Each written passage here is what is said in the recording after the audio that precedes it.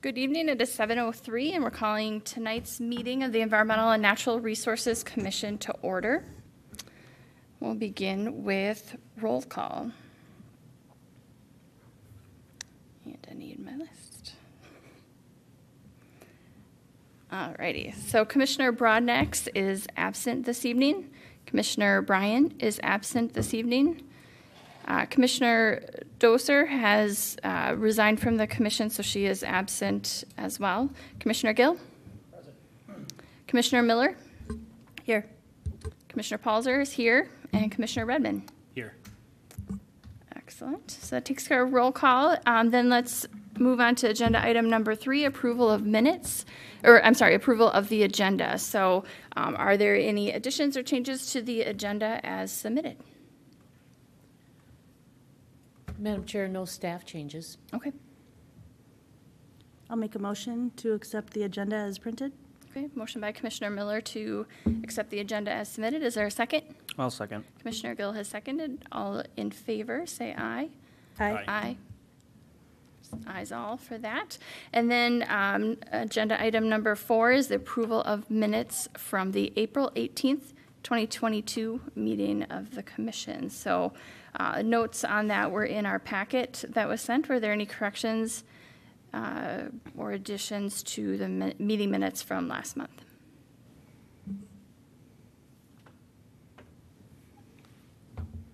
Not that I could see. Okay, doesn't sound like there's any additions or corrections. I was not present for the meeting, so I don't have anything to add, but I also can't vote on their acceptance. So is there a motion to approve the minutes from the April 18th meeting as submitted? I'll move to approve. Moved by Commissioner Redmond. Is there a second? I can second. Seconded by Commissioner Miller. So all in favor of approving the minutes from April 18th meeting, say aye. Aye. So we have 3 ayes, and then I will abstain. 2 ayes. I was abstaining as well. Okay, so 2 ayes, 2 abstentions. Excellent, thank you. Can we do that? Or do we have to have a quorum to vote? Is there a quorum necessary for approving minutes? If so, I guess we table that till next month. If not, move it forward. Sounds good. Check later, retroactively. Thank you. Alrighty, so that takes us to agenda item number 5, which is new business. Agenda item A under that is Maplewood greenhouse gas assessment. Thank you, Madam Chair and members of the Commission. So tonight we are going to get a presentation from Ted Redmond of Pale Blue Dot. Ted, of course, is also an environmental commissioner here with us. And just a brief introduction. The City of Maplewood has been conducting greenhouse gas assessments since 2015, 16, I believe, which is considered our baseline greenhouse gas assessment. And we do this for several reasons. One is we are a Green Step Cities, and it is a requirement of monitoring our greenhouse gas and our continued sustainability metrics as part of that Green Step Cities.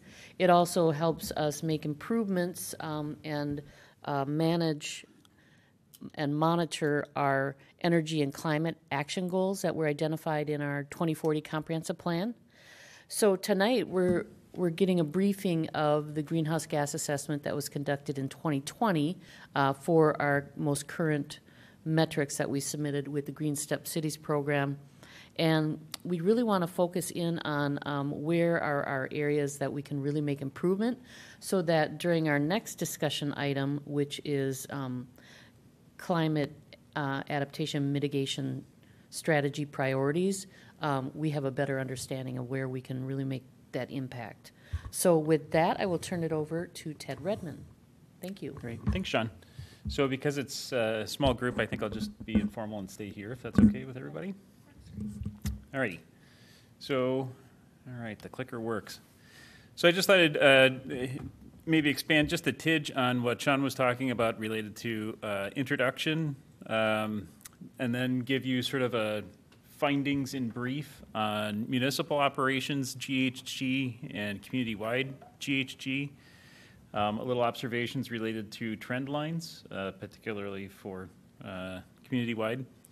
And then just identifying from that potential priorities for reduction These are not necessarily action projects, but maybe just based on the inventory, where might be the more persnickety areas that we could prioritize if desired. So that's what I thought I'd go over. So as Sean indicated, we typically do these inventories in association with the Green Step Cities data submission, which is due in April. Now, some of the data that we use for community-wide is not available until July of the calendar year for the year previous. And because of that, meaning that it's not available when we need to submit for Green Step Cities, because of that, then what we're actually doing is the inventory for 2 calendar years away, or it's about, 14 months or so when we do the inventory. So in other words, for 2022, when we submitted, we were submitting for the year 2020 inventory.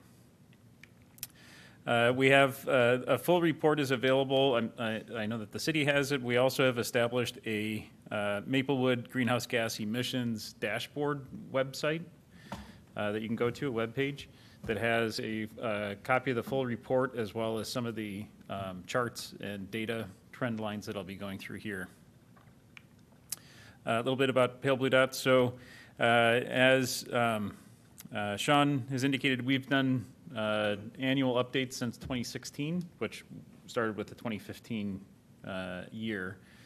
And we've done greenhouse gas inventories for over 30 communities, multiple states from Minnesota through to Vermont. Actually, New Hampshire, we're doing one in New Hampshire right now. So we've got a little bit of experience. Okay, so a little bit about just sort of a snapshot, the findings in brief, starting with the municipal operations. The city's operations greenhouse gas inventory totals just a little under 3,500 metric tons, 3,490 to be exact. Breaking that down into the 4 major components of buildings and streetlights, transportation, solid waste, and wastewater. You'll see how those break down. Buildings and streetlights account for 32.5% of the total emissions. Transportation is the largest. It accounts for 65%. Solid waste is the smallest at just 0.1%, and water and wastewater accounts for 1.4% of the emissions. So clearly, our largest components are buildings and streetlights and transportation sectors. And you'll see in that donut chart, there's 2 blue areas and there's 2 sort of orangish areas. The larger, darker blue corresponds to building electricity and building natural gas. And the smaller light blue corresponds with streetlight, just to kind of give you a sense as to, the proportions of those. And then in the orange categories, the larger orange category corresponds to the city fleet component, and the smaller, darker orange corresponds to staff transportation. So that's going to meetings and so forth. The trends for municipal operations since 2015 overall are very good. The total emissions have dropped. When we look at it on a sector-by-sector category, our buildings and streetlights have dropped over 76% in those, 5 plan years, because this is for 2020. And our solid waste has dropped over 56%. We have 2 sections, and I'll pause and say that the big driver in the buildings and streetlights really is, although there's some energy efficiency going on there, probably the biggest driver is in the cleaning of our electric grid. Xcel Energy has been, they have a goal to achieve carbon neutral by 2040, and they've been making really good headway at reducing the amount of emissions associated with every kilowatt hour each year. So we're a beneficiary of that using Xcel. The 2 other sectors, transportation and water and wastewater, have both gone up. Transportation about 15%, and water and wastewater up about 16%. For transportation, that increase is associated with city fleet fuel consumed by city fleet. When we look at those emissions, so this now shows you the chart of municipal operations since 2015, broken down in those same categories, so you can kind of see the ebbing and flowing of each of those categories. Most importantly, that top dashed blue line is the goal line associated with the city's overall emissions reduction of achieving 80% reduction by 2050. The emissions are dropping well in advance of the city's current community-wide goal. So that's a good trend. Now looking at community-wide emissions, we break them down in the same kinds of categories. We have the energy, buildings and energy category, transportation, solid waste, and water, wastewater again. For the community-wide emissions, we have a total of 335,761 metric tons for community-wide emissions in 2020.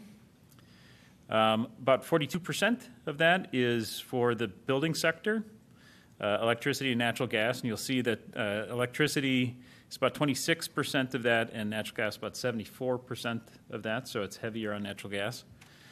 Transportation is about 55% of our total community emissions. Roughly 80% of that is VMT, vehicle use, ground transportation.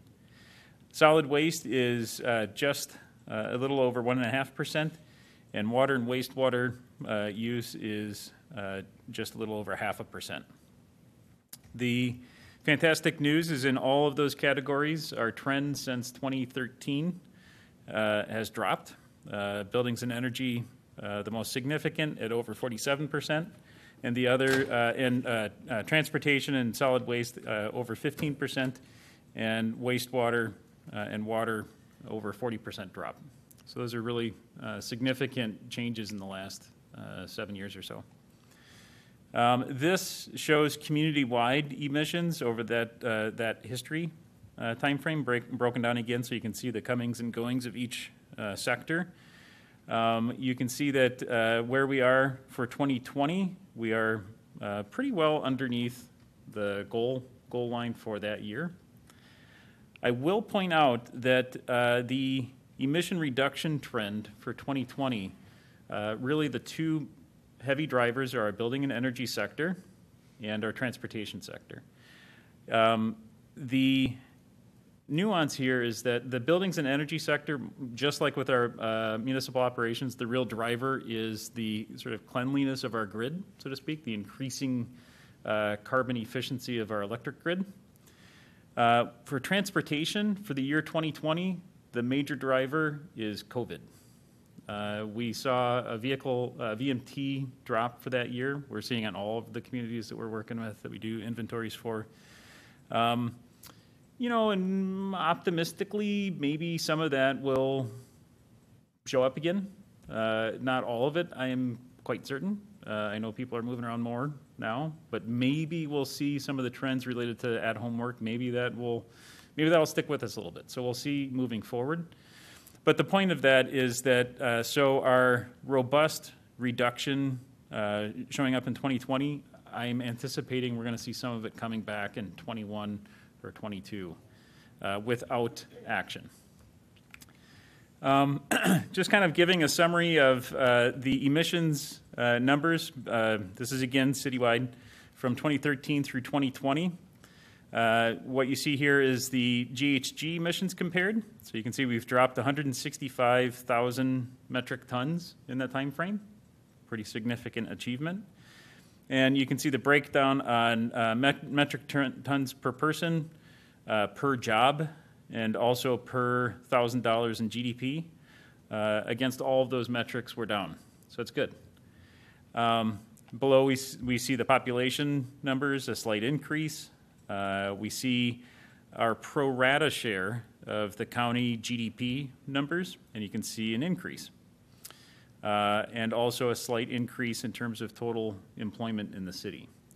So I like doing that because, well, I got another chart, but oftentimes folks think reduction of GHG is at odds with economy, and I think we illustrate that's not true. We tend to visualize at least some of our GHG emissions because I find people don't know, I mean, who knows, what is a metric ton of greenhouse gas? I mean, like, we don't deal with that, we can't see it, we can't smell it. So this helps to illustrate that. If you add those two cubes together, that's where our total volume of emissions were for 2013. That orange cube on top relates to the amount of emissions that we have eliminated, annual emissions, since then. So the amount of man-made greenhouse gases that we're putting into the atmosphere, man-made atmosphere is the way I like to think of it, is reducing pretty significantly over that time frame. For 2020, though, it's still almost 6.6 billion cubic feet of man-made atmosphere.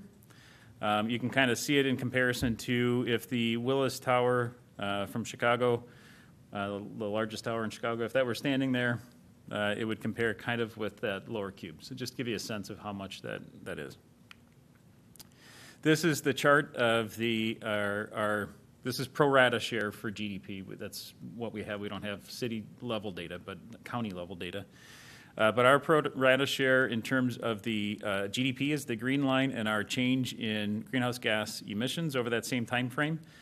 You can see, except for the 2020 year, which again relates to COVID, I think, our GDP has continually increased while our GHG emissions have continually decreased. So that does illustrate that the two do not have to be negatively linked. In fact, in many ways, they could be positively linked. We often get a question about, well, how about carbon sequestration? Huge fan of trees, love grass, love carbon sequestration, but in terms of understanding the order of magnitude, we can't plant, I mean, I don't want to say we don't want to plant trees. Love planting trees, very positive in many ways, but in terms of offsetting all of our carbon, we will never get there by planting green things. We would need a city, for 2020 emissions, we would need a city roughly 23 times the size of what we have in order to offset all of our carbon. So again, we want the green things. They've got great benefits in all sorts of ways, but completely offsetting our emissions is not one of them. This chart just shows the trend lines of our emissions for each of those sectors. So you can see that, you know, in general, our electric sector has been on a really positive downward trend. Natural gas was on a pretty positive downward trend for half the journey, and then over the other half of the journey, it's been rising again. I think that's in relationship to, largely it's going to be driven by weather.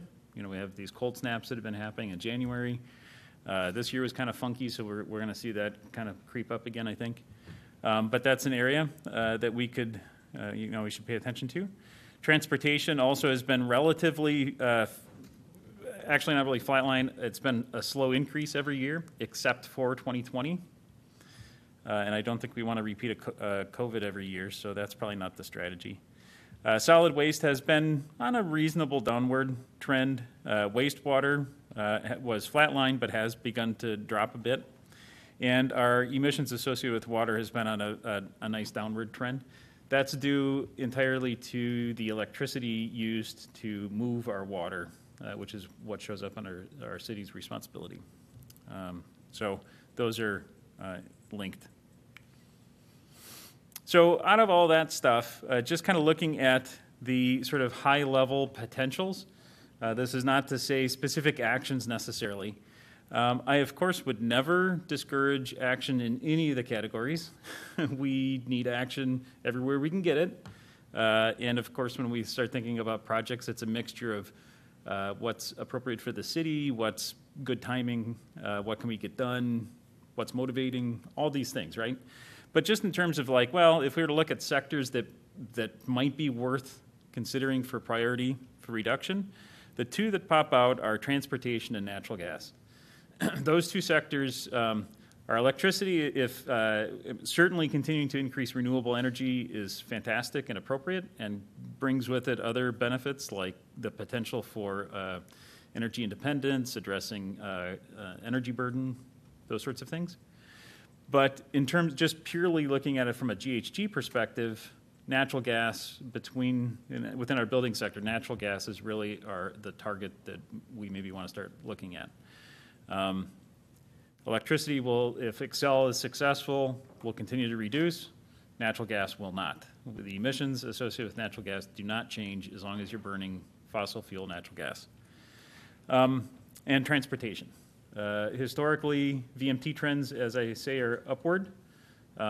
Aside from the COVID experience, we would expect that they would also continue to go upward. It's the history of our country and our region. So that also is an area to consider, focusing on vehicle mile reduction, as well as increasing EV, because that does help reduce emissions on a per mile basis. When we look back to the city operations, again, the two sectors that kind of pop out would be transportation, specifically fuel consumed for the city fleet, and potentially exploring increasing in EV opportunities, and decreasing in water consumption and wastewater generation. Now, in terms of GHG impacts, you'll note, of course, water and wastewater is a small percentage. So, do we want to put our energies there versus, continue to increase building efficiency and electrification and so forth? I mean, that's something to think about. But just looking at it sector-wise, those are the two sectors that are going and not in the same direction we ultimately want them to. So, with that, thank you. Happy to take any questions. Thank you. Thank you very much, Commissioner Redmond, and pale blue dot as you're, having both functions there. Thanks for all the information and laying it out in a way that's easy to follow, as well as explaining kind of the results and summarizing those. I appreciate it, or we appreciate it. Let's see, so I'm just going to switch back to our packet, I believe.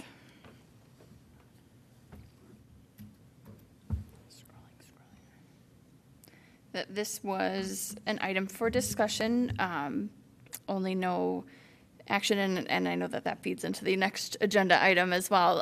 Are there any questions or discussion points on this that we'd like to go through before we go to the climate adaptation agenda item? Commissioner Miller?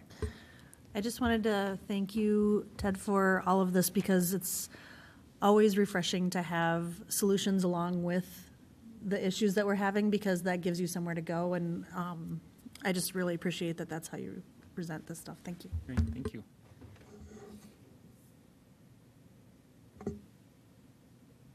Madam Chair? Yes. I was wondering if Ted could address maybe how he thinks we're doing.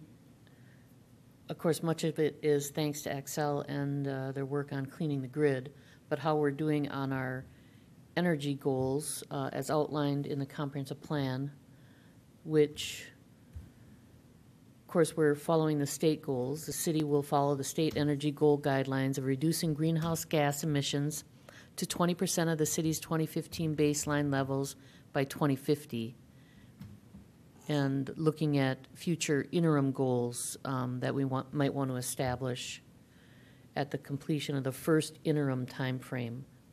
What do we call the first interim time frame, first of all? First checkpoint of sorts? Is that? Yeah, and in terms of the year, also, I can't remember what year we had established. Oh, as the interim? Okay. Yeah. Okay, interim goals every 5 to 10 years. Yeah. There we go. That's why I can't recall. We haven't established it. So that was 2019, 20, 21, 22. We're 3 years in from our established goals. Do you have a crystal ball? What do you think? How do you think we're doing? What do we need? Well, these charts, citywide, this chart gives you a snapshot of how we're doing against those stated goals. So the short answer is we're doing pretty well. Even readjusting for transportation, we would be below that target line. So I think community-wide we're doing pretty well, and municipal operations we're kicking it pretty nicely. The when you start pulling apart those trend lines that I was showing, there, which this is for community-wide, but I think it's relatively reflected with municipal operations also. Our transportation and our natural gas sectors are I think lagging what we maybe would want to see to achieve our longer term goals. So far we're really we're ahead of our schedule, so to speak. But if we start projecting those out as a business as usual sort of projection, the lines are going to start crossing unless we are able to successfully deal with those two components. For municipal operations, well, and actually, I think if I recall correctly, from the comprehensive plan, there were goals for renewable energy for both municipal operations and for community-wide. That goal is an area that could benefit with focus. I think we're behind schedule on both of those. The GHG inventory itself does not necessarily spell that out because it's focused on the emissions, the resulting emissions of where we're getting our energy sources. But I can say that for both, I think we're below our targets, how much renewable energy we have. And I'll pause here to also throw out, because I like to say this every time I do, whenever we talk about renewable energy and greenhouse gas inventories, of course, in the state of Minnesota, we're very lucky to have multiple ways of securing renewable energy and or supporting it. One of them is community solar. And of course, we have community solar. We have individuals and businesses in the community that have signed up for community solar, and the city has signed up for community solar. I love community solar. I fully support it. It's fantastic. A very important nuance to understand, though, is that when you sign up for community solar, if you are accounting your greenhouse gas emissions, you must account that electricity at the level that the base grid is at. And that is because the renewable energy credits, so every time somebody puts electricity into the grid from a renewable energy source, it's tracked through a mechanism called a renewable energy credit. It separates the electrons from the green attributes of that electricity, from the source that it was generated. The reason for that is that our grid is fluid. So nobody really knows the electron that's coming into this computer right now, nobody really knows where it came from. We just know the different sources from which it could have come. And so if you have a renewable energy, if you have a solar system on your building and it's coming into your building, that typically you own the RECs. There are times when you don't, but I don't want to get too complicated. In the case of a community solar, though, the RECs are being sold usually to Excel. So it benefits everybody in the grid, but you can't account that as 100% green solar. You have to count it as base grid emission. And so the reason why I point that out is that while it's fantastic to do, if, for instance, while we're counting municipal operations, if we wanted to achieve, net carbon zero, or we wanted to achieve 100% renewable energy, if we are purchasing community solar, we would have to offset whatever we're purchasing by purchasing RECs or offset in some other way. Otherwise, that energy will always be at the same value as the grid. So now we're still supporting solar, so it's still a good thing. It's just from an emission standpoint, we don't account it as renewable. So that's a super long answer of saying we could focus on renewable energy, natural gas, and transportation components. But if we did focus on renewable energy, ensuring that we realize if it's community solar, we're not going to get the credit for it, and it's not going to be reflected in our greenhouse gas assessment. That's right. It'll be reflected on usually Xcel Energies. Exactly. Mm-hmm. Now, and some businesses or municipal operations will, if they decide that community solar, investing further in community solar is the right thing for them, oftentimes you can do that at a financial savings. And so I have seen some users then earmark a portion of those financial savings to purchase RECs so that it's reflected in their inventories. So, if you save, I'm going to make up numbers, say you're going to save 10% on your community solar off of your electricity, purchasing REC is probably going to be a fraction of that. So you should still be able to come out of it saving money, but not as much. Or another way of using community solar to help fuel reductions is to say the savings that we have in our community solar electricity, we're going to take that and we're going to earmark it for on-site solar installation or some other, GHG emission reducing action. So you're using it as a way of funding crushing down emissions somewhere else. How about purchasing wind? Yep. You know how you can do on Xcel Energy? Yep. As a resident, I know I've done this, wind power. Yep. There's three, simplifying it, there's three ways you can get renewable. You can put it on your site somewhere and feed it into your meters and take advantage of that on-site power. You can buy community solar.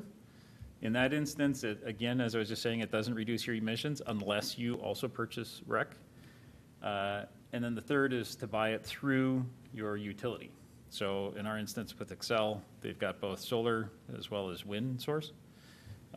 Both of those, when you're purchasing it through your utility, what you're really doing is you're buying a renewable energy credit that just happens to be provided by the utility. That's what happens to the community solar RECs, is they're gonna come out, and that's an opportunity to advance. So, and that does reduce your emissions. That counts as full-on renewable.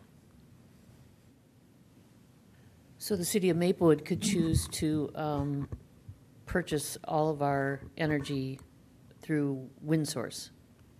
As an option, yep. Yeah, That would be an okay. option, yep. Very good. Or we could become our own microgrid and then actually be off-grid. And then we could count it all because it would be us. Yeah, or improve energy resilience. You could have a combo. You could have some microgrid. You could do some direct REC purchasing. Right. So you can kind of look at it. We've worked with some municipalities to look at it on a building by building basis to say this building consumes however much electricity. This is what it's paying for electricity plus demand charges, depending on the tariff that it's under. And then based on that structure, on-site solar might be the best option. Buying a renewable energy credit through the market might be the best option, or buying, community solar with a REC combination, or buying it through the utility. So it might, generally buying it through the utility will increase your costs. Doesn't mean it's the bad thing. It just is usually the price structure set up that way. That if you're paying, I want to make up a number, 10 cents a kilowatt hour for electricity, if you buy renewable through your utility, usually it goes up a bit. Because you're buying the right to use it. Yeah, Or because you're to paying. claim it. Well, Exactly. and the utility has built in their infrastructure to capture that, Yeah. so Right. it's passing the costs along, which makes sense. So that doesn't mean that's a bad option. It's Yeah. just one of the metrics that you may use to decide where you do what Bragging for what rights. building.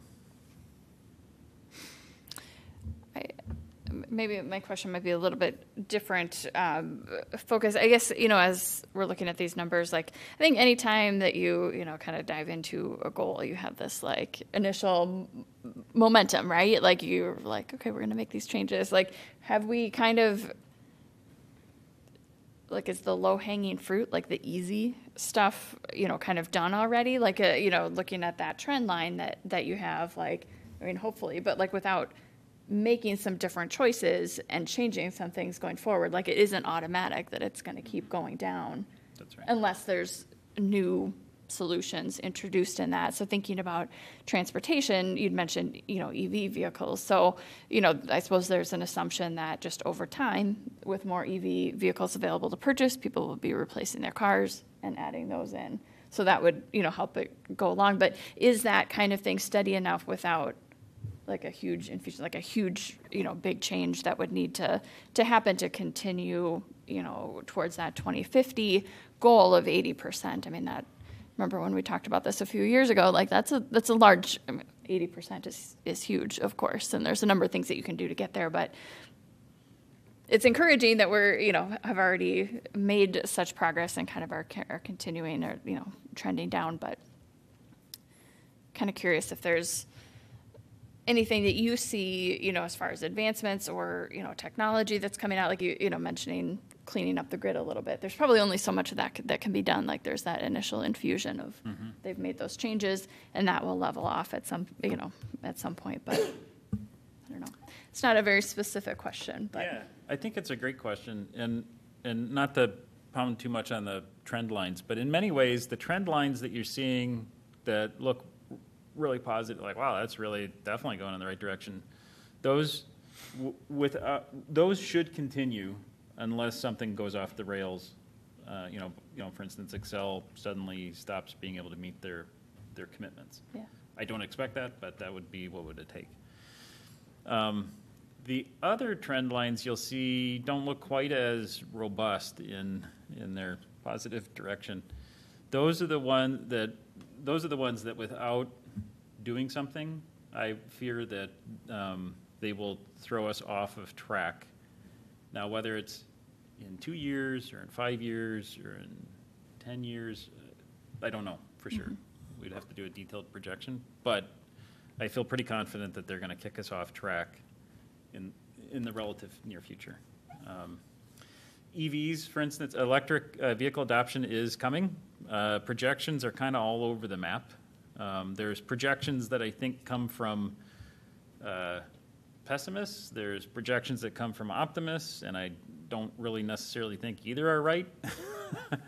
But if you kind of blend them together, you kind of come up with, by 2030, maybe 7% of the rolling stock in our community might be EV.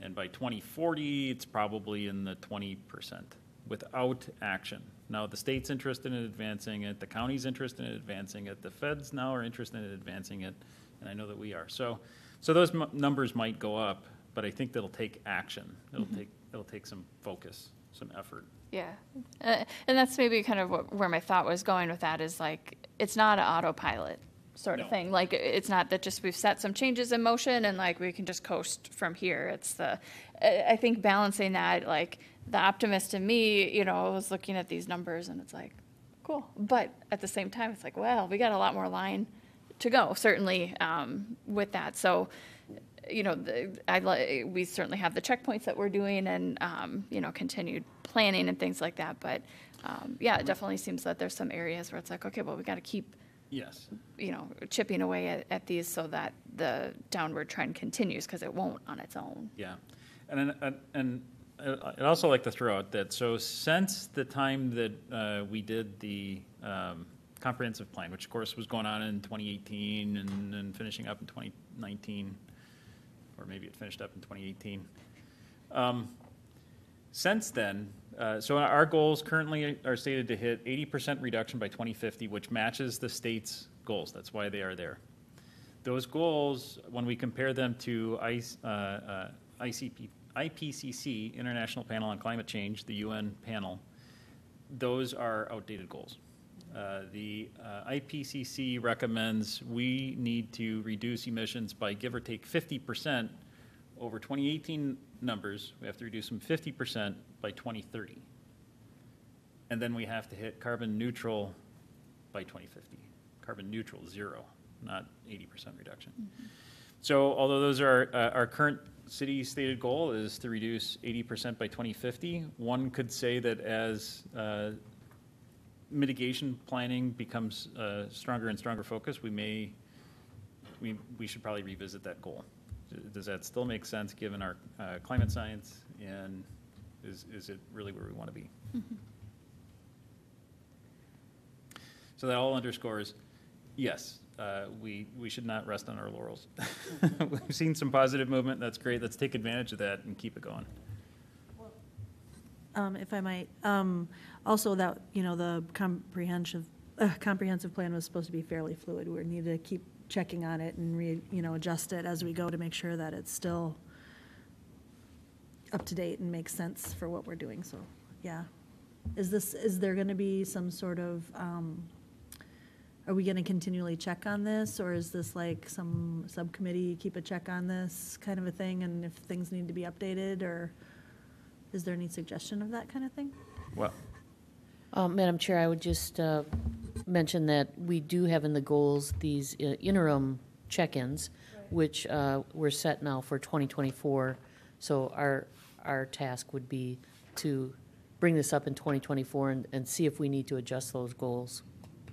Do we need to have a subcommittee start looking at that so we are ready to, you know what I mean? Like, I don't want to, like, we're not just going to, in 2024, look at it and be like, hey, now, Right. you know? I think the work we're doing here tonight, Yeah. and that we'll be continuing to do throughout the year until we come up with a priority list, Sure. will help in that regard and Okay. maybe get more clarity into what we really need to do Sure. moving forward. Okay. So I wouldn't suggest like setting up a task force at this time, but We are it. this is it. Very good. Thank you. So thank you so much for that. Presentation was very informative, Commissioner Redmond. And with that, it kind of flows right into the next Yeah. item. Agenda item 5B, climate action financing and project priorities. Right. So we'll move on from our greenhouse gas assessment discussion and touch on this next item. So we are going to discuss the climate action financing and begin to compile a list of project priorities for City Council review. So in your staff report, I outlined that one of the implementation strategies outlined in the Maplewood Climate Adaptation Plan is the creation of a city climate team. So we have designated the Green Team, which is a group of city employees working on sustainable city operations, to serve as what we call the climate support team. So they'll be looking at the city operations. And then the Environmental and Natural Resources Commission, so this group here tonight, will serve as the City Climate Oversight Team, and you'll be looking at the overall goals outlined in the Climate Adaptation Plan. So I think we're both working on the same goal this year, which is to come up with those climate action priorities. So it'll be good to work together on that. The plan also outlined another implementation strategies on climate action financing, and it mentioned researching mechanisms to implement the climate adaptation and future climate mitigation strategies. And then some of the ideas that were outlined in that plan were tiered stormwater fees, resilient penny property tax, capturing energy savings from existing renewable energy products, similar to what Commissioner Redmond was discussing with the community solar, and then utility franchise fees. So these are some ways to come up with a chunk of money for future sustainable projects. So I brought this to the Green Team and our City Finance Director, and it was determined that the best strategy is to, number one, create a list of these climate project priorities, because really the City Council needs to know, what they're financing before they can come up with a strategy on how to do that. So step one, bring the climate project priorities forward to our department heads for review, present that to the City Council during their budget cycle with financing options determined at that time. So that's how we're moving forward with this, as suggested by our finance director. So we began this discussion with our Green Team last meeting, and they took a look at the greenhouse gas assessment, similar to what you did here tonight. And then after reviewing that, of course, saw that transportation and buildings were the biggest contributor to the greenhouse gas in our city operations. So we looked at kind of what's feasible, number one. We know that there's several rooftops that we could put solar on in our city facilities. We have had a solar assessment in the past. And two of our new buildings, the Wakefield Park Community Building and the new North Fire Station, both, well, I'm not sure about the North Fire Station, but I know the Wakefield Park Building was constructed to be solar ready. And of course, we have this new North Fire Station being built right now. So it does seem, plausible for the city to install solar on those newer buildings. The second item would be city facility electric vehicle charging stations. Again, we know that there's some areas that we could easily install these. Well, of course, everything takes money, but there's a couple new parking lots coming up. One in a park, Goodrich Park, which might not be the best place for your first electric vehicle charging station, but of course, it's easier to place those in the new areas rather than existing. And then Wakefield Park Community Building, that was constructed to be electric vehicle ready. And then, of course, we have that new North Fire Station. But really, we should be looking at putting these electrical vehicle charging stations in all of our city facility parking lots. And then finally, our city fleet. We've had city fleet studies conducted over the years, but really nothing to identify how we can create a greener fleet, really. So that's something that we really need to work on. And since none of us were experts in this area, we kind of determined that what we really need are kind of some studies in these areas to determine where they can be placed and then how they can be financed. So that is what the Green Team discussed, and I'm hoping that here tonight the Environmental Commission can discuss also those city operations and maybe some citywide, which might not necessarily be funded by our council. So we really want to look at items that we can bring forward for financing through the city.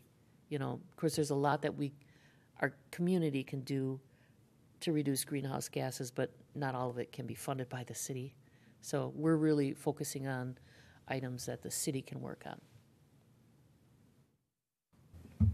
Excellent. Thank you so much for the overview. Just kind of thinking over the years, that Green Team, they're like our MVPs.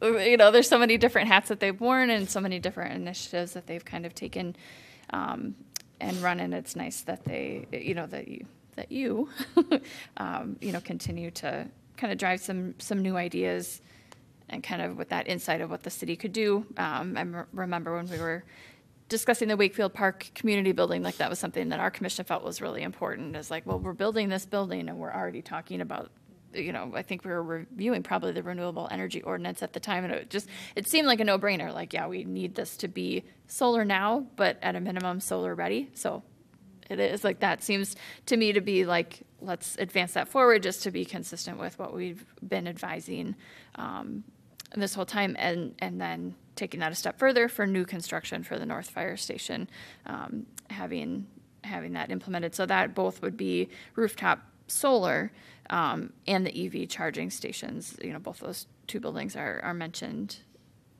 in those items. So those are my initial thoughts. Yes, we would want to champion those or encourage those to move forward as far as priorities. Any commissioners, any other feedback that you'd add? Commissioner Miller? I do have a question. You said you had been talking about having the EV charging stations in city-owned parking lots, especially the newer facilities, because it's sort of ready for that, correct? Is that? There is likely federal funding coming for these charging stations. We'll be in a better position if we have a plan in place that identifies where these are feasible. Right. So I think that's important to put together. Okay, and just because I haven't seen any of them installed, I haven't seen them being installed, are they standalone type of things, or do they have to be connected? Is it easier for them to all be in one spot, or is it okay to have one somewhere and one another place? Does that make sense? I think the lot or the parking spots that you pull into, I think they just being adjacent. Like if there were 5 going into one parking lot, you'd want 5 in one place. Right. Well, the reason I'm asking is because since there's probably 1 or 2 spots in parking lots, or that's what we were thinking of, is there a way to have like one side of one street through downtown that has charging spots, that kind of thing, or, you know what I mean? So it's not just a parking lot while you're shopping. You know, it's actually like someplace where maybe people could use that, you know, more residential. Yeah, the visibility of that is Right. really important. Like one question that I was going to ask is, for Right. these purposes, is the Maplewood Community Center considered city or YMCA property? Like, just because it's right on White Bear Avenue, you know, like if anyone driving by, you'd see, you know, a dozen of these in a row, 10 of these in a row, and be like, oh, that's where I could go for that. And A tax break for businesses that want to put one, you know, like in that kind of, we want to encourage it to the point where we want to encourage our businesses in our city limits to put one in as well, and maybe they could get some sort of a tax or something break. And then my other thought was, you know, where trails cross streets and people park there to get onto the trails, that might be a good place to have some too, that the city would own. Anyway, that's just what I was jotting down while you were talking. Told you it's brainstorm day. Bring it on.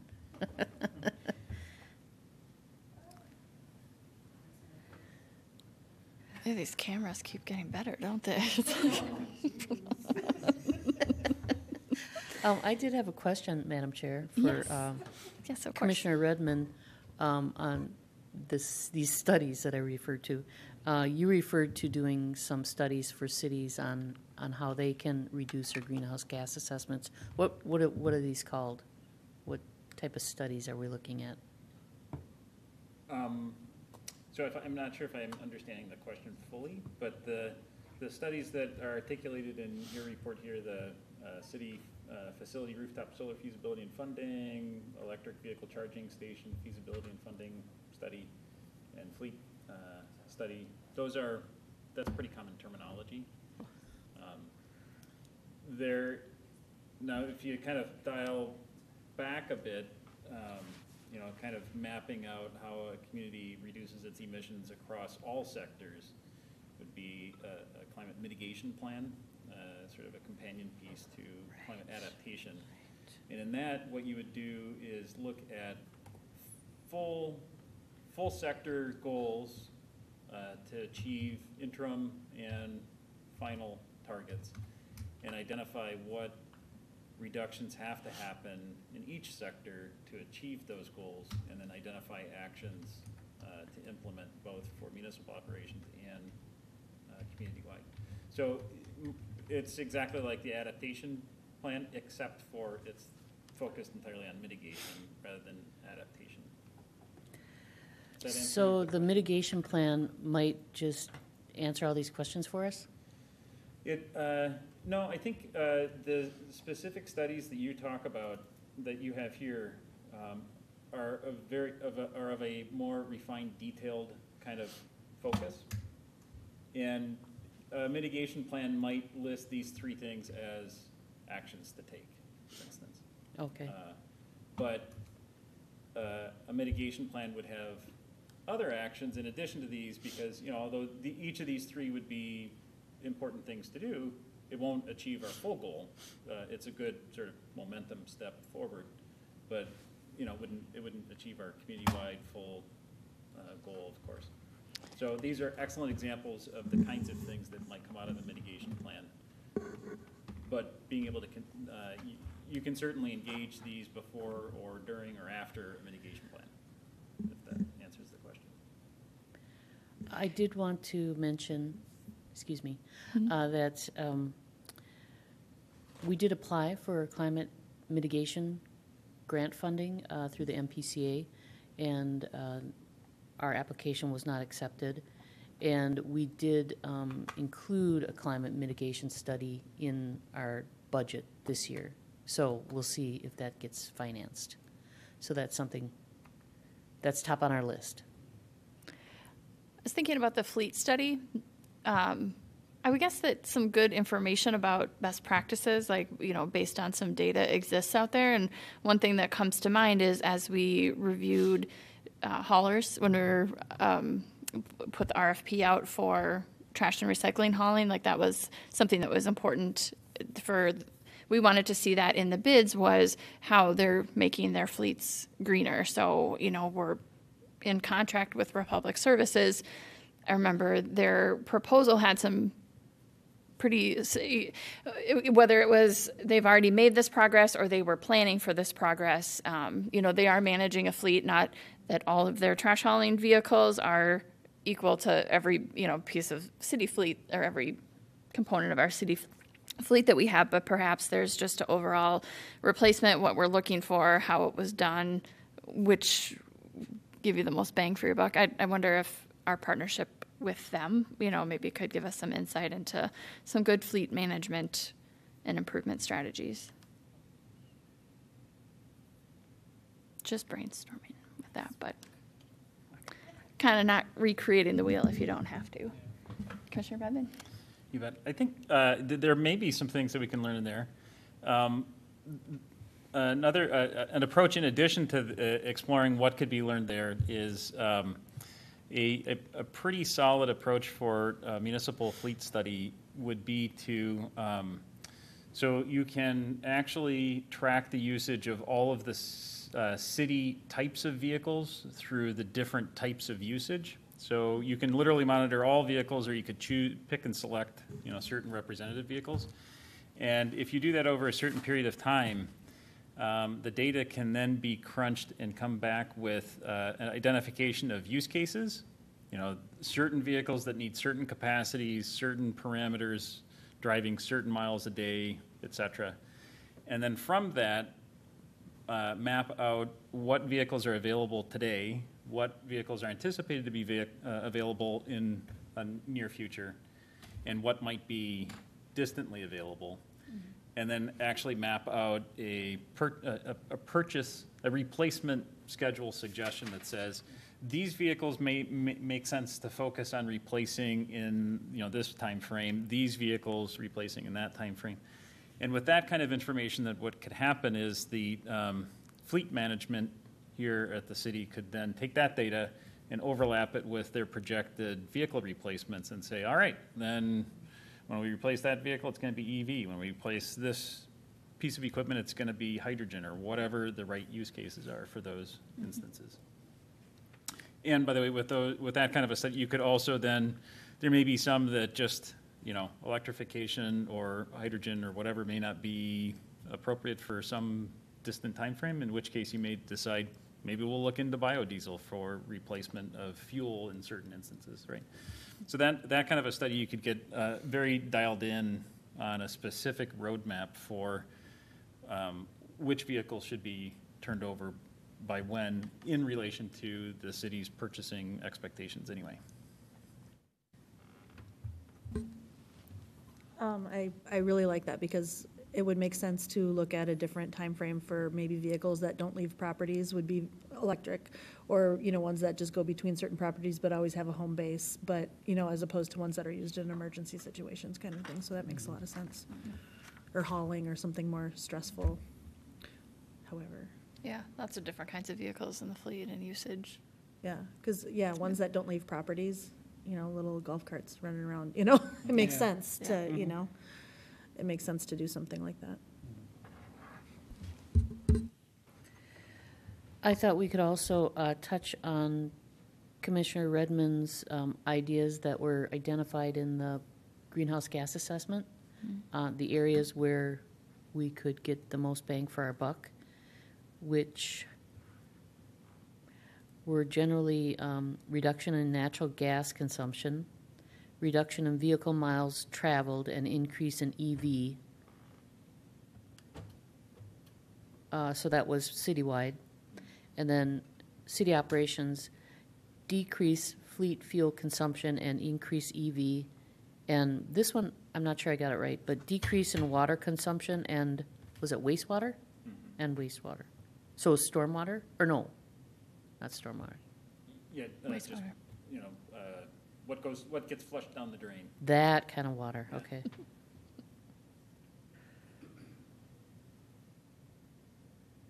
Yes, we do not track our water very closely. We do track our electric and gas use through B3, and we could be monitoring our water through that as well. However, I do have a pretty good idea now through this last Green Step Cities metrics. I was able to obtain all of our water usage, which of course you use for the greenhouse gas assessment. Yeah. So we could be tracking that closer.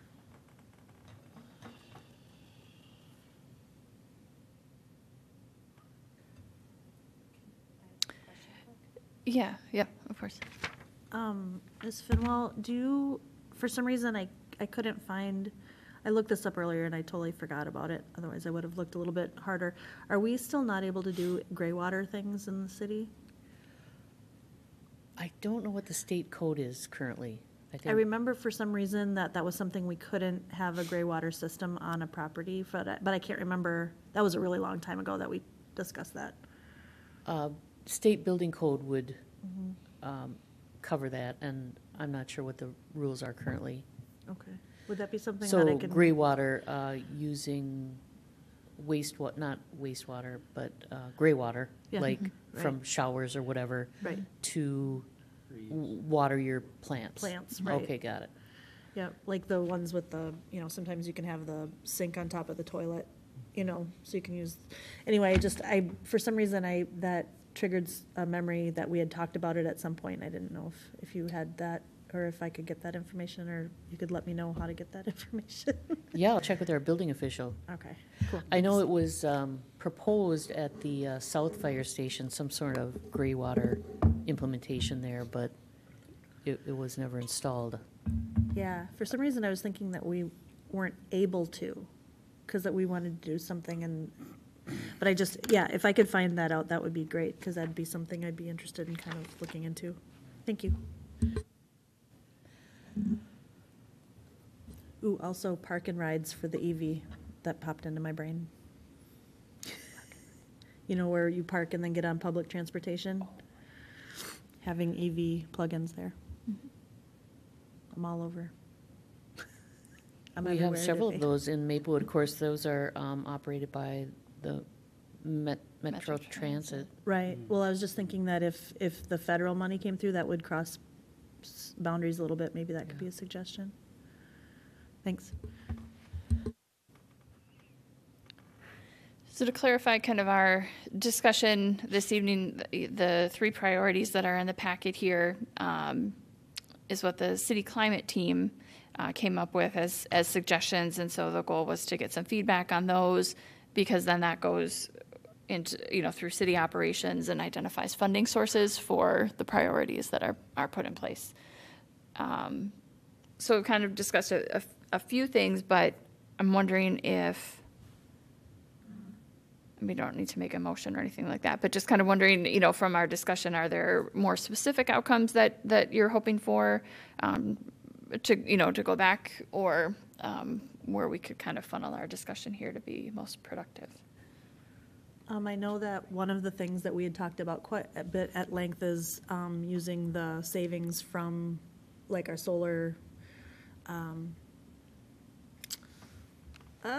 not the credit, so now I'm losing it. Yeah, our community solar, like the savings that we would get from that to fund other things. I know that we talked about that quite a bit, and that would actually cover quite a bit if we put that into some sort of fund or something. Mm-hmm. And I really think that when we talked about it at length before, it really made a lot of sense to me. Yeah, I remember discussing that. I'm trying to think of what the time frame was when that was kind of identified. Okay, there's millions of dollars just sitting there waiting for. Madam Chair, on that note, I brought that up to our finance director, and maybe that's something that could take place eventually. Yeah. But really, it's just like tapping into the general fund. Right. It's a savings, but it's not really reflected as a savings anywhere. And can we track it? We do track it, and maybe that will be the result of this. Once we have all our priorities, where we're going to get that money, hey, we could, but just calling it money that's just sitting out there, not doing anything, because we saved it, is apparently not the case. But yeah, no, I think that if we make sure that if we're tracking it, that these are savings as a result of the things that we're doing, then we'd have a little bit better of a leg to stand on when we ask for something like that. That would make sense.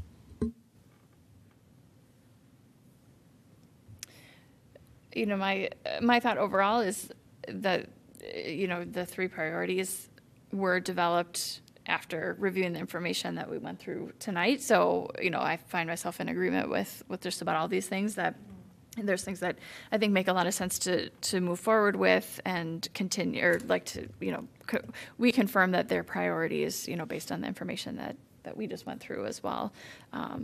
But certainly think that the fleet study could really be impactful as well, to identify, its miles, as well as, the types that we're using, what usage, where could, just from day-to-day efficiencies of, how we're driving, what routes, are being driven. There's, some savings and reduction that could be realized there, as well as the replacement, strategies for down the road when vehicles need to be replaced, and that goes into the capital budget or whatnot. But that there's a clear data-driven information that informs what those purchasing decisions are, so that when that comes up, it's like we follow the flow chart and this is what we're going to buy. So I feel like that's something to dig into. Commissioner Redmond? Thank you. I think I have two comments, although one just sort of missed it out of my brain. But the first comment is the city facility electric vehicle charging station feasibility study. I would definitely encourage thinking about making that city facility and citywide. And the reason for that is twofold. First of all, like in debating, should it go at this facility or that facility? I mean, part of it is what makes sense for the facility itself and where might convenient opportunities be. But the second is also understanding how well might the first ones that you put in, you want them to be used as much as possible, because we want to. And of course, EVs are a smaller share than they will be in a couple of years and so forth. So it'll be a smaller usage today than it will be in 3 and 5 years and so forth. But you still want them to be as meaningful as possible, so that the first ones are as powerful as possible and help support the next one. So by studying it in context of the overall community, you can start to understand, well, at this location, it's got these advantages from a municipal operation perspective, but this one's got advantages in terms of supporting. We see, high demand for EV charging likely in this corridor and in that corridor, and it relates to public transit or whatever, right? So you get the other layers of community benefit. The other reason why expanding it to a community-wide study is that we can help map out where might we want to encourage EVs charging station to occur, to help make sure that, folks in multifamily housing might have access to them, or people that are, driving in from someplace to use public transit have access, or that it relates to, reinforcing our retail corridors. All those sorts of gestures that make sense from a community building standpoint. I mean, we map out.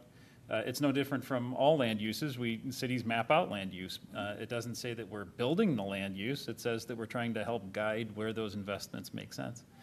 And if we do that from a community perspective, A, we can help guide where it might make sense to begin with, and B, that might set us up, maybe, because I don't know how things are going to be funded, but the funding that comes out of the federal focus may very well support the ability to say, hey, we've got a community-wide master plan, we've got 20 stations, we're going to use this plan, we're going to reach out to the facility owners, and maybe there's something we can figure out to access federal funding, right?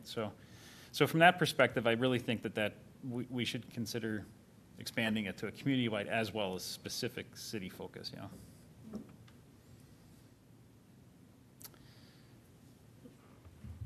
And it would make sense to talk to neighboring cities as well, so we could kind of make sure that areas are available. If they're doing one right on the border, that we know. can kind of double our efforts that way.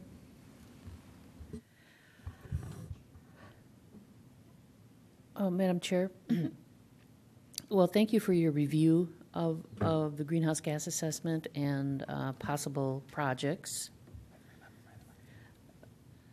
Commissioner Redmond is remembered, or the Yes. mist is. I was stalling for him. Please proceed. Please I should write proceed. notes because my brain is a sieve. But so the other comment I was going to throw out there, and this is a pot stirring comment, so forgive me, everybody. But and I hear and recognize the intelligence of identifying specific projects with specific dollar values that then go in front of the council for approval or whatever the proper approval is for expenditure of that size. Completely makes sense. In addition to that, I would suggest considering what would it look like to say, that's awesome idea, that's fantastic, but in order to build some momentum, what if we also suggested that the city establish a fund, a resilience fund, a climate fund, a sustainability, whatever you wants to be called, could be funded in all sorts of different ways. Maybe the ear tag of some kind of internal fund is one way. And its dollar value could be established in one of two directions. One is, well, let's build up a map for projects over the next 10 years and see what that looks like. Might be difficult, things might change. The other is just to simply say, well, what's a reasonable balance that the city could say, well, we can set aside $50,000 or $60,000, I'm making up a number, but we can set aside a value, and that's earmarked, and it does not get spent until a specific project is identified, but it's there annually, from which actions can be drawn. And the value of setting up a resilience fund like that is that it establishes an expectation that the city will continue to move in its resilience efforts. And so then you can identify an adaptation measure, you could identify a mitigation measure and start anticipating those annually, and it just becomes a part of the process. So simply earmarking it doesn't mean that it's spent. It would still relate to projects that come forth and everybody says, yeah, that's a good idea, we should do that. But it at least establishes an expectation that we're all understanding we're going to develop more momentum in that direction. I'm glad that thought came back. I had a follow-up thought too. I think that, if I were to number the priorities that the city climate team came up with, I feel like the rooftop solar and the city fleet study would be my number 1 and 2, with the EV charging stations being third or maybe a little bit distant from there. Not that they're not important, but I think about the usage of the specific buildings that are suggested in this, Wakefield Park, North Fire Station, and Goodrich Park, with parks being, so in the community, so many people are walking or biking to them already. Thinking of some of the plans that we've reviewed over the years for parks, really parking has been minimized. Like the parking lots have shrunk maybe in city parks compared to if they were planning a park 50 years ago, for example. People are getting there maybe not in the same way that they're driving to work. And the North Fire Station, if, maybe a priority for EV charging station would be if our city, if ambulance and fire trucks were electric vehicles that were charging there. That would be a reason to put it in, but there's not a reason for the general public to go to the fire station and plug in their vehicle. I mean, they could hang out with the firefighters. That probably would be fine, in many cases, but probably a lower use. I think prioritizing making a plan, for EV charging stations in the community where they would get used, where they be most visible, where they would encourage people okay, this is an infrastructure that if I'm thinking about replacing my vehicle, I've seen enough of these around that I feel like, hey, I'm not going to be stranded somewhere without somewhere to, charge my car. So if I've seen it around, and I think that's more partnering with, other, with, businesses in the city, schools, whatnot. But maybe that would be a little bit more community-based than city initiative-based, where the other two, installing solar and doing the fleet study, would be able to be driven by the city a little bit more effectively. For some reason, I think that I saw some EV stations actually getting removed. Is that, do you know any of that? Have you heard of, like from the Ramsey County Library, is that one being removed? I had heard that. Apparently it's outdated technology. Yeah. Yeah. And I think that maybe waiting until there's more of a need and a drive for that might be a better idea too. Because I was just thinking of that. I remember seeing that and I was like, oh, I'm so glad that that's there. And people were using it and then all of a sudden people weren't and then it's gone. And I'm like, ooh. So. Yeah, apparently something about it was costing more to upgrade it than Right, putting in a new one. right.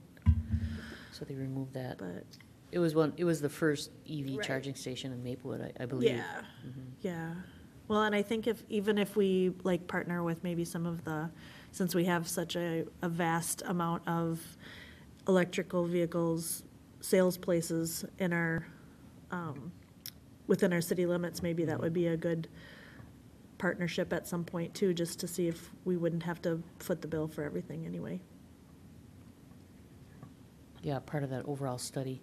We have been tracking the EV charging stations during Green Step Cities, and each year it does increase.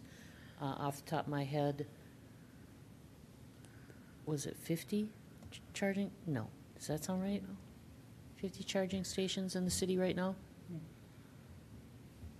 I think that's, they're hidden. Well, and I think it'll be better with more education, because like I know my neighbors have hybrid ones and a couple of EV vehicles, and you know that you're not stranded. It's, you know, then it just goes over to gas or, you know, the battery or whatever. But with more education in the general public, I think that'll be something maybe a little bit further down the line. I can see that for sure. But the other ones, there's more of an immediate benefit and results. The other two. Yes, so I was going to kind of summarize before you had that bright idea, which I'm so glad, because that'll be part of my summary here, which we're really building a report is what we'll be doing. And I think it'll be important to put, you know, our immediate needs, the priorities, and in addition, you know, clarify that, you know, while these are the items that we think are most important at this time or most feasible, we also feel that having this more permanent funding source is important. And, you know, I did, of course, bring this up to the finance director, but some of the issues that were pointed out to me is that, you know, there's just so many competing budgetary needs in a city. Where it would be maybe challenging for the council to approve a funding mechanism for something they don't know what they're funding for when they've got all these other things they have to pay for. So, And they would have to monitor it and manage it, right? but that's not to say that we shouldn't present it that way. So I agree. So I will refine all this and bring it back next month just to kind of finalize. Sounds good. Thank you. Is it? It's a big idea. Okay. Well, how about, we didn't add a commissioner presentation, but we'll give just a brief thing. Okay, so the agenda, revisiting the agenda here, we didn't add anything, or didn't have anything, I should say, for agenda item 6, unfinished business. We do not have any visitors this